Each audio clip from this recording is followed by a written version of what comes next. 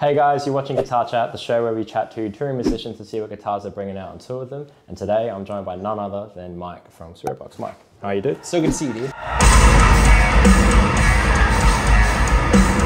Thank you for doing this. I know you guys are busy. This is your headline show. How are you finding Australia? First time in Australia with Spiritbox? First time with Spiritbox, yeah. Yes. It's pretty wild. We had a full day in Melbourne yesterday and walked around for like 4 or 5 hours just trying to wean off my jet lag and everything. Yeah. It's really interesting because I find Melbourne to be very similar to where I'm from. Nice. In Canada. Yeah. So it's just really cool. It just feels like a familiar... I feel like a lot of people from America and Canada kind of say the same thing. It feels like home, but it's not, but it kind of is. Like, yeah. Man, the constant, like, it's just like all the food you could ever imagine in one condensed place. It's so nuts. It's like all the cuisines you'd ever imagine. That's like one of the best parts about Australia being such a multicultural... I ate so much yesterday. What'd you eat? I can't even remember. I literally had a burger like an hour ago. I think I had Simpson's burger yesterday. Oh, really? Yeah, we walked past it. I'm staying near there. Yeah, nice. Let's get straight into it, dude. Sure, man. Whatever you want to start with, honestly. Let's start with the Jackson. Nice. So this is my 7-string Jackson. It's the DK Pro Evertune. Yep. I could be wrong, but that is what I think it is. I think I remember them. It's like a DK modern dinky Evertune. You are correct. Yeah, yes, I should know that. I know my Jackson.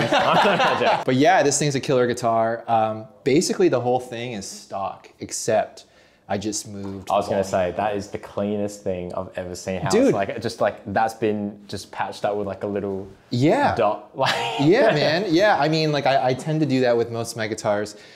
Diego, a tech that was with us last summer, he did that for us. And dude, I don't know why, like, why would you want a tone knob in 2023? I have one, but it's like on the niches, it's like you have to pull it up to make it work. So it's kind of not there. It's just there. It's like a redundant. Yeah. It's there if I need it, but I never need it. But no, fair enough.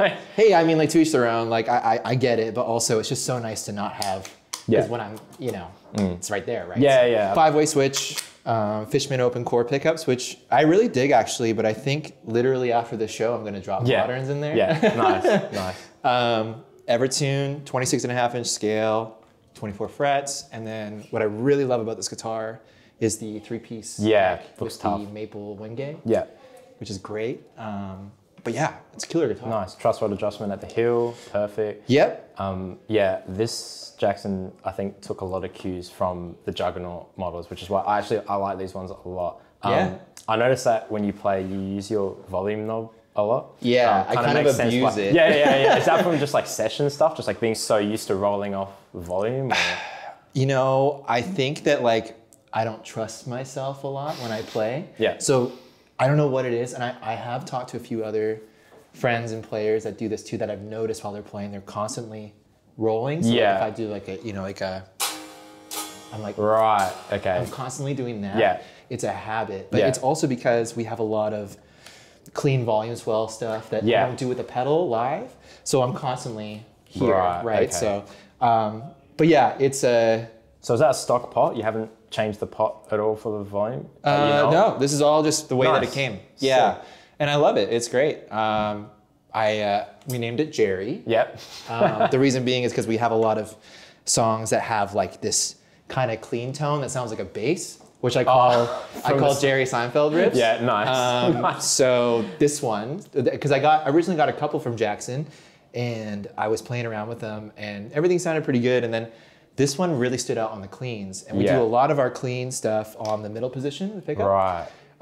And how we get those kind of like really plonky clean tones is just with no cab sim on there. Right. Middle position, no cab sim, Jerry Seinfeld theme song, engaged pretty much. Nice. So, this is Jerry. You're flicking to the middle position in songs live? Yeah, okay. all the time. That's ballsy. Well, yeah, and I mean, it is. I'll get into it on this one, but it is possible to overshoot it. Yeah. And then it sounds like the characteristic is completely different, which you don't want. We never use the rhythm tone ever. So I'm full blown bridge or middle. Yeah. That's the whole set. Nice. Okay, that's because I always thought they were kind of like split coily tones, but it's literally just the middle. Nice. I don't know what it is. It's like I've gone down that rabbit hole of switching, constantly finding the right tone and stuff, but the middle position for cleans for like those types of riffs and also just kind of clean washy tones and stuff I find to be You get a little what bit I of the roundness like. out of it. Yeah, because I don't know, like there is something cool about like the strat thing or like the kind of split thing or whatever. I like how it's more round and you can, like I would much rather be able to tweak it versus like this is exactly what it is and it's going to be this tinny. Yeah. I'd rather be able to kind of like wrap my head around, okay, like I want this part to be a bit whatever, right? So it's more like malleable, I guess, having more broader tone, you can kind of reshape it. Yeah, totally, man. But that's this guy in a nutshell. Nice. What tuning do you have that in? Drop F sharp. So that's stays in drop F sharp, and then you're pitch shifting during songs. Literally everything. Like there's songs that we have where choruses I'm just pitch shifting to one note and it bounces back. Right. Or nice. Like, we have a song called Holy Roller.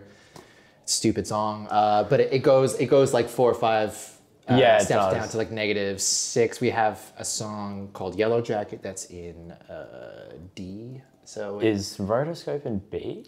Rotoscope actually goes an octave below F sharp in the verses, which is again very silly, but nice. No, that's really cool. I dig that. It's almost like because like it's barely a note at that point. It's kind of more just for like rhythmic purposes. Totally. Anyway. Yeah. Yeah, and I mean like sometimes whenever I'm writing a riff and like let's say it's a chorus or whatever, I'll do like a higher chord and then Courtney will sing over top of it, and then once we actually listen to it, I'm like, well, that sounds a little bit weak. Like why don't we actually pitch shift down to that note as opposed to doing like a power chord in the 9th fret or whatever. Just pitch shift down lower. Okay, right. So it kind of opens up a whole other world when you abuse these tools that MIDI switching. Stuff. Yeah, nice. It kind of puts you in a position of like if this doesn't work one night, you're screwed. But other than that, I mean, it's pretty good. Nice. What songs are you playing with that one most of the time? For the most part, I play at least like the first 4 or 5, and then when I'm kind of just like feeling like I want to change or whatever, I'll put this guy on for the most part. But sometimes I'll rip the whole set with it. But usually like 3rd, 4th song, I'll pop it on, and then usually when we do our short set, like I'll use the Crayola one for Crayola. Yeah, it's kind of I don't know. I kind of just refer to it as the Crayola one, but I'll use that one as my drop F guitar, so we pitch down half a step, and then we're doing the whole song like that. But nice. Yeah. Sweet. If there's anything you could change about that guitar, what would you do it? And keep in mind, I'm asking this because I wonder if you would ever get a SIG out of this one day. Well, that's a good question, man. I am not a fan of basswood. Right. That's interesting to say because a lot of people are fans of basswood. I don't know why. Why is that? It's like, what's up with that? I don't know. Like, because I've heard people talk about it. It's like relatively neutral, but it's also like light and easy to source. So that could be also part of the reason. I understand that. I like basswood. I like older a lot. Me too. That's one of my favorites for sure. Yeah, I guess it would be the wood type. I don't know, man. Like I tried a few, and some of the other ones also had basswood too. And I think because this one has the 3-piece neck, I was cool with that. Yeah. Because I find that with basswood, especially when you're in drop F sharp, it kind of gets muddy. Right. And especially when your primary tuning is drop F sharp, you kind of have to like work around. Yeah, you just gotta be. So this one, I really like the sound of it. I think it's great, but I think it's because, and I don't know, like maybe I'm wrong. But I think the neck kind of makes it a little bit more snappier in the high end. Bolt on maple wenge, like it would. Yeah. And I've been so used to playing these for so long that like these offer such a crazy amount of high end that like it kind of screwed me when I started playing wood guitars, where I was like, why does this sound so weird? Hollow. It's because you're playing guitar not made out of wood. You know, so they're crazy. They resonate. They're insane. Yeah. They're wild. They're absolutely crazy. But that would be the only thing. Everything else, as I said before, like I am dropping moderns in here. Yeah. The open cores sound really good. Don't get me wrong, especially on cleans. But like I've recorded a lot of our stuff with moderns. Yeah. And I just want consistency across the board. Fair. And when you're like playing live, you want the tones to sound the same. Yeah. They're so ballsy and clear too, you know? So that'd be the only thing. Wood type, and I'm changing pickups. But tuners, the neck, I'm obsessed with Evertune, obviously. Yeah. 1 volume, 5-way. That's great. Beautiful. Do you know what gauges are on there? 74 to 10. I buy the Dario 8-string packs, and then I ditch the 64. Yeah, a lot of people do that. Yeah. 1080 on the low string. I don't know. Too thick? I think it's too thick. I use the 72. That's my max. I'll be honest with you, I like back in 2016 when I started writing Spiritbox stuff, I just was kind of like, okay, this is a new territory. Like I was used to playing 7 strings, but also I was not used to being in F sharp. Yeah. And I found that that key really worked with Courtney's voice. So I was like, okay, well, I love the thought of having this 8-string tuning in a 7-string. Yeah. But also where I was from, like, you know, there wasn't 8-string packs readily available. So I stumbled upon that one pack, the 8-string, the Dario pack, took out the 64, and I was like, you have it. This works. Yeah. And now I've never changed that. You know what I mean? And the Evertune will like kind of compensate for everything that's happening anyway, so it's so fine. It's super comfortable. I definitely, I get asked that question quite a bit about string gauges and stuff. I highly, highly recommend checking out the 8-string pack and putting away the 64 for another time. Absolutely. Yeah. Sick, man. Awesome. Let's bring out Crayola. This boy. This is my 7-string 070 raw model in this really gorgeous blue that they have. I can't remember the exact name of it. I used to have a different set of pickups in here that were burnt chrome, so that's why the volume knob has this burnt chrome on it. Okay, yeah. But yeah, Aristides never used to make an Evertune model. And then when they started making them, I was like, need one right now. I have one, yeah. And they've been so kind to me over the years. And this was one of 2 raw Evertune models that I have currently. And this one's just very special. It's very, very cool. Sick. I love how all the like the hardware's matching, like chrome tuners, chrome Evertune. Yeah, it's pretty sharp. Pickup guards, yeah. We went through a little bit of a blue phase. Like lots of blue, you know. It's so blue. Yeah. You know. But yeah. So I had a lot of blue guitars. This was one of them, and the guitar itself, it's very unique. Have you ever played one? I've played one once. Do you know Jake Houshmand, Pliny's rhythm guitars? Yeah, he's awesome. Yeah, he is awesome. I played his pink one, and I just remember thinking like, wow, this is like one of the sleekest. But like I didn't want to call it a guitar because it kind of it is a guitar, but like it just felt so different. It's like a futuristic sword. It's like a weapon. You know what I mean? Yeah, like, that's exactly what I was telling people. It's like a weapon. This thing, like, so thin, so smooth. Neck profile was like insanely thin. I'm like, this is ridiculous. Like, it felt super good. One of the fastest playing guitars I've ever heard, I reckon. Yeah. Yeah, man. And that was the thing. It was like when Spiritbox started, I had one of their like original 6 strings that still had wood on it. It was like one of the first ones they made. And I was playing that in my old band, I Wrestled the Barrel ones. And then I didn't have a 7, and Pascal was like, well, if you're making a record, you need a 7, like I'll just send you one. Yeah. So he sent me another OG model that was a 7-string that a couple guys had on tour for a long time. So it was all beat up and everything, and it had a bunch of like, you know, mojo. Yeah, I was literally about to say a bunch of mojo on it. Yeah. And it had an ebony fretboard, and so like, Oh, really? Not Richlight? No Richlight. It was the pre-switch to that whole thing. Okay, talk about mojo. yeah. So it was a very unique instrument. I had that thing for years, and I recorded most of our stuff with it. And then, like these things they sound really good for low tunes. Yeah. Like really good. Yeah. But yeah, it's a very unique instrument. There's no wood on it, like I was saying.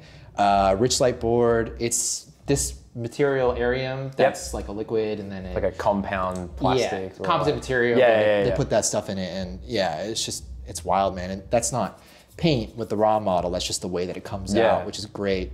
But this one, as you were mentioning before, 3-way. Yeah, okay. You know, I don't mess with the 5. And this one is just whatever. But it is what it is. Moderns in here, and then 26.5-inch scale, and the fattest cutaway that ever. Guy. Yeah. So, super cool, man. Nice. It rips. Nice. I've actually thought about putting, because I do a lot of split coil stuff, but I don't think there's a way to do it, like having it in the volume pot as a push. But like with the routing stuff, I actually don't think that's physically possible. Right. But maybe that's something you can think about with the middle position, having it on like a push, so you don't have to flick it. But that's smart. That's awesome. I love everything about it. I love the color. Yeah. I love fretboards. This one, like the 070 doesn't bother me because it's like the signature Aristides thing, but like plain fretboards, love it. Absolutely love it. Like no clean inlays, so clean. This one has lumen inlays too, so I can figure out where I am, which is awesome. That one does too, actually. But yeah, it's like I never had them before, and then I was so happy that I had it like the first time that I noticed that I needed it when the stage was dark, and I was like, where the hell? Okay, cool. I know a lot of people are curious about Evertune. I use Evertune, you use Evertune. A lot of people ask like, do you need an Evertune? And Yes. I say, yes, but Yes. like, I mean, you don't need one, but after I try one, I never want a guitar that doesn't have one kind of thing. Like, dude, I used to, like, whenever we played live before Evertune, yeah, I would tune at any point that I was not playing. So Yeah. like literally, you know, Yeah, like, yeah. especially being in this low of a tuning. one And like big when you're pick and picking- you're already out. Yeah, Like, when you're picking yeah. hard, you know, so like I was always just here. I was never enjoying playing because I was just like in my head being like tune. Yeah. This I literally never touch. And then because we're pitch shifting so much in the axe effects, You're perfectly in tune no matter where you go, kind of thing. And it's perfectly intonated because you're literally just, it's just. especially on these guys too, because there's no wood. So it's Do these like, move at all? Like, no. Yeah. That's the Nice. thing about them, dude. Like for touring and everything, like it's incredible because the neck doesn't move. There's no wood on it. You don't have to worry about anything. You can literally fly with it from the States to Europe and then open it up, and it's just like perfectly in tune, you know. And like the intonation's great and everything. So, you know, and that's the thing about it is that like I feel like the Evertune in general gets sold to be like this be all end all best thing. Like I do want to be upfront that with my experience, I had to kind of approach things differently. How so? Well, you know, like with palm muting and bending to a certain degree. Yeah. For so me, are you setting it up on the edge of zone 3, zone? Yeah. Yeah. Like literally right at the edge. Because You, like when you start to hear it buzz, you just pull it off a little yeah, bit. like, there's a few songs like Soaking the Strings or like Holy Roller or whatever. You're bending a little bit further. Yeah, and if that zone isn't set perfectly, it chokes you. Yeah. So you have to have it set properly, which is not a huge deal. You can do it, but It's very easy to do it. But like, yeah. On the off chance it's not there, you're gonna sound out. But that being said, like what this does for you Completely compensates for everything. Yeah. It completely outweighs any sort of negative connotation but there isn't. Like, if it's set up right, that's what I found. Because I remember like learning Silk and the Strap, I'm like, I actually need to like set this up to the set basically, because like if I don't, I'm not going to really hit that bend. Yeah, it's a fun riff. Yeah, it is. It's very dumb riff. but fun. Nice, so sick. Thank you so much for showing us the guitars. Really appreciate it. Yeah. And keen to see them tonight. Yeah, man, it's gonna be great.